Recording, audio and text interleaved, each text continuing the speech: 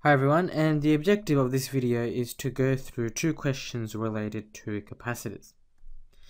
So in our first question, we have a 45 microfarad capacitor, and that has a voltage of 4 volts initially.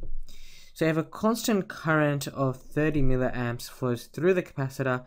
The question is asking us to calculate the time required to charge the capacitor to 275 microcoulombs. So in order for us to begin, let us note the equation that we will need to be using.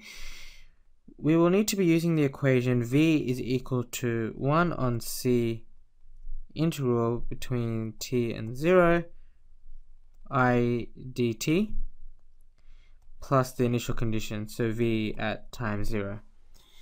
So that is just a rearrangement of the fundamental equation, being that I is equal to C dV dt. So since our I is a constant value, we can, this integral actually a very simple integral. What we actually find is V is going to equal to IT, V of t rather, is going to equal to IT on C, and that's going to be added on to the initial condition. And so just doing a bit of rearranging, we get CV of t is going to equal to IT plus CV of 0.